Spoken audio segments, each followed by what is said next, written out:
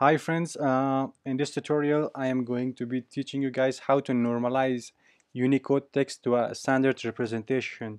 So for this example, my Academy, let's move to the desktop. So in here,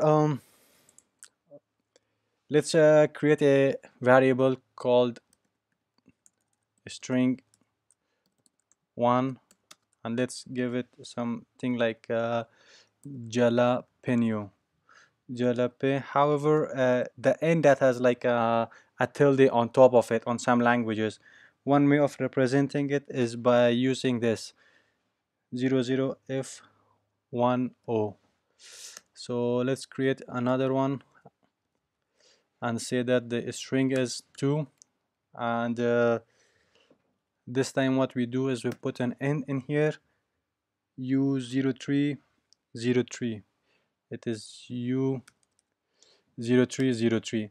So let's just do a quick printing of it, string 1, and then print string 2. Let's save it. If we come in here and say save, and here is it in here. So if we run this program called Normalize, so this is the name of the program, Normalize. This, I'm running it, I've saved it to my desktop.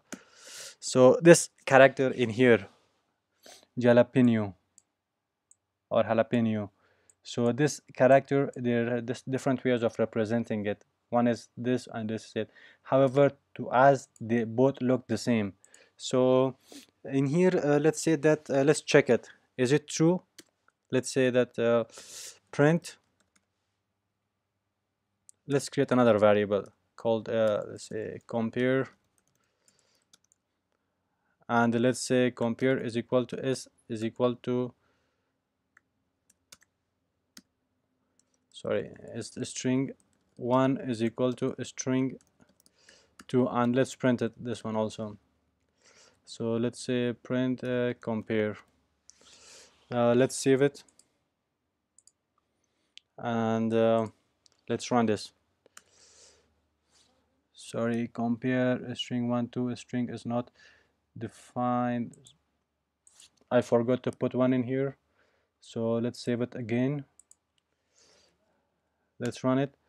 However, in here it says false, but we can see that both these characters, they look the same to us, but the result when we are comparing it, it shows us as false. Why?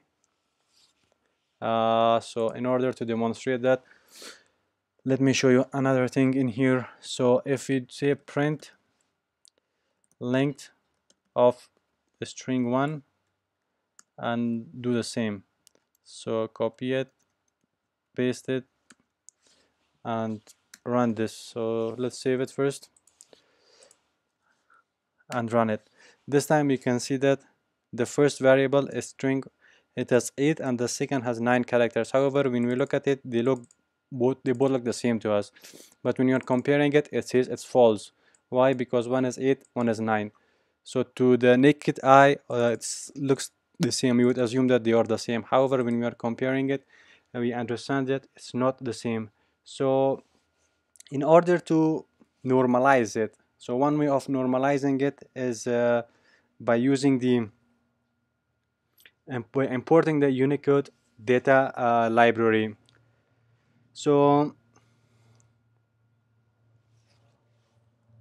let's import this directory, this module, sorry, import Unicode data. So Unicode data, yeah. Now let's say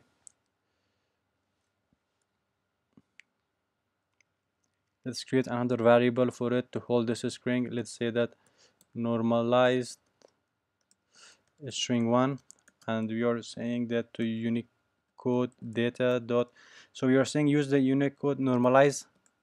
So what this Unicode data is, it is this Unicode, the module name.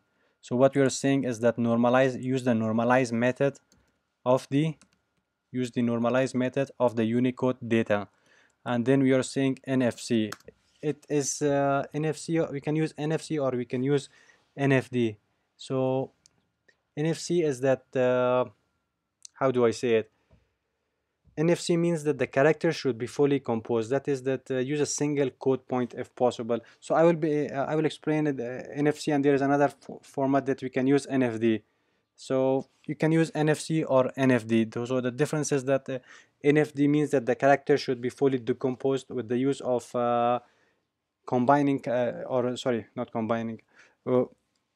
NFD is like it means the character should be fully decomposed with the use of combining characters. So this it will take a long time if I explain these things. I will probably create another tutorial to explain this. So for that, let's understand that you can either use NFC or NFD, and after that let's put in the string. So in here we are using a string 1, and let's do the same. Let's copy it and paste it. This time use it for the string 2. So in here we are normalizing both. So did you understand this, guys?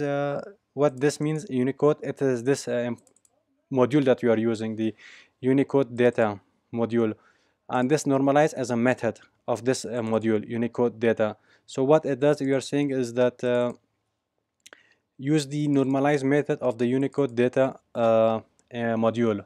Use NFC to decode it or to normalize it. Another way is to use the NFD, and then we are saying work on a string 1 and a string 2. So this is string 1 and the string 2 are the variables that holds this data.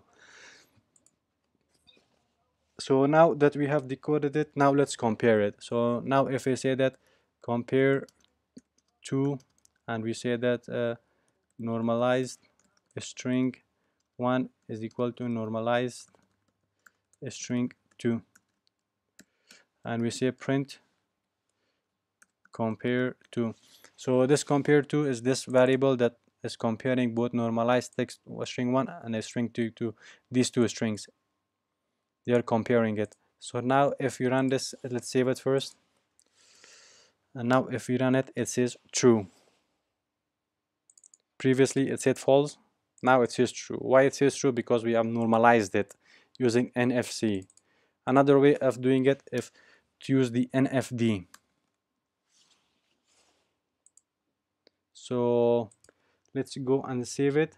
So as I mentioned, NFC and FD, these are like how the characters should be composed, or how to compose it, or for NFD you decompose it. So we saved it, and let's run it. It also says true, because why? Because now we have normalized this text. So what at first it did was we printed these two characters, or these two words, jalapeno, and when we first compared it, it showed us false. Why is it false? Because one of them is 8 characters, the other is 9 characters. Then it showed us true. Because why? Because in here we have encoded it. So once you encode it, sorry, no, not encode it, normalize it. So because in here we have normalized it. So once you normalize it, you can compare them, and now we can see it's true because they both look the same. They're both the same word.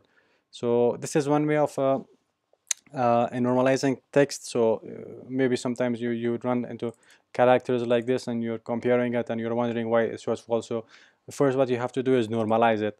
So this is it for this tutorial, guys. If you don't understand this, or if you have any other comments or suggestions, feel free to put it in the comment section below, and I'll see you guys in the next one.